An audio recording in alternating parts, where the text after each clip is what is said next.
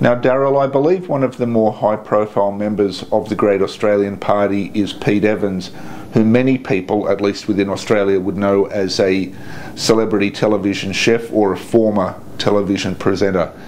Can you tell us a bit about his involvement within the Great Australian Party, how he came to be joining forces with you, and what his aims or intentions are in the short term, or maybe even in the long term as well? Yes, thanks for the question, Robert. Pete Evans has come to us as a result of some social media access. He then looked at what the Great Australian Party stood for and had quite some lengthy discussions with Rod Cullerton, the party leader, and he made up his mind that would be a good next step for his public profile. Not only that, but he felt there was a need to get the information out that the Great Australian Party have, and a need to help the people of Australia better understand what is actually going on in this country behind closed doors. And that need, I mean, he pretty much ticked all of the boxes that we require with respect to a candidate to step up, and he's insisted that he is just one of the team for the Great Australian Party, and he's as down to earth as you can possibly get. You know, got a lot of confidence in Peter, and I believe that he will be a good politician, and he won't be a typical politician, and that's another thing with GAP. We're not typical politicians. We're just people. We're down to earth people who have bothered to sit down and study the law and go, hang on, there's something wrong. Something's crook and tell a rook. We need to fix it. And he's just part of that team, and he's happy for us to promote him as a member of that team. But he's most definitely a voice that we listen to, equally to every other candidate that stands. Are there any particular platforms or issues that Pete Evans feels strong about? He has been, I suppose you could say, somewhat misrepresented or misportrayed, or maybe even a little bit targeted by mainstream media as a result of the changes he's been through, and as a result of some of the things he's been saying publicly.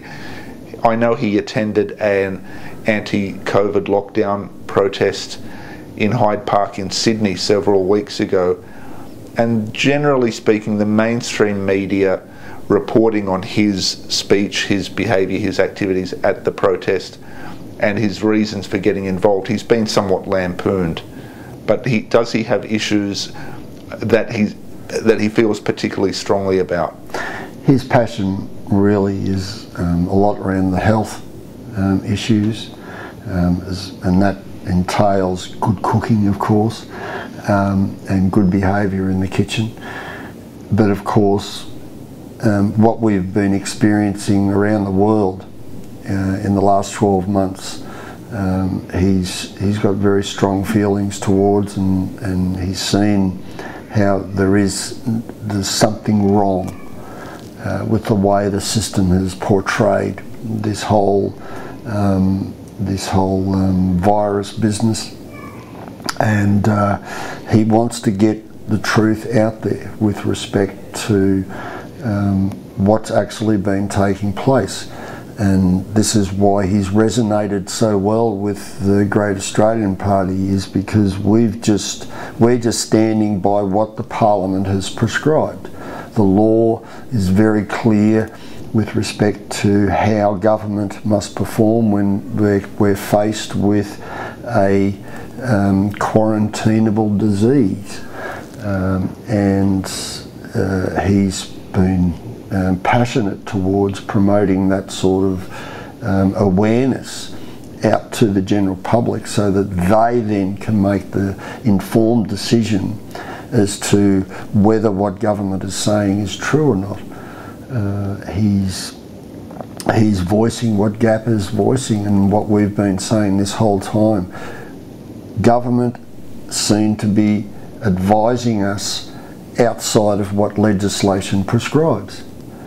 And of course, rather than say, oh, he's a bad person because he's done terrible things or whatever, we want them to answer questions with respect to the legislation that they stand by, and it's their job.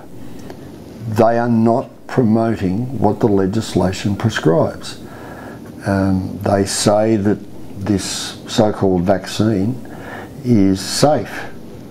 Is that true? It's all good and well for the Therapeutic Goods Association to say it is, and yet the manufacturers of the vaccines say otherwise. Why isn't the voice of the manufacturer being promoted? There seems to be a vast gap between what is written down on paper, be it a prescribed law or whatever the manufacturers prescribe, to what the reality is. You know, the government, through their different spokespersons in each state as well as federal government, are saying, yeah, this is all safe, it's all good. They say you should stay home from work because of this disease. Well, where in your legislation have you got the power to do that? It's never happened before in the past. All of a sudden this power has come out of nowhere. Please answer the question. But people aren't doing that. They're just prescribing to whatever they're told over the mass media. Therein lies one of the heads of this beast that we're confronting, is the mass media, well and truly ignoring the putting up both arguments in front of the people so they can make an informed decision. So, yeah, he's promoting what GAP is promoting, which is truth. And what has the Parliament prescribed? I think that's crucial for all of us to grasp and understand.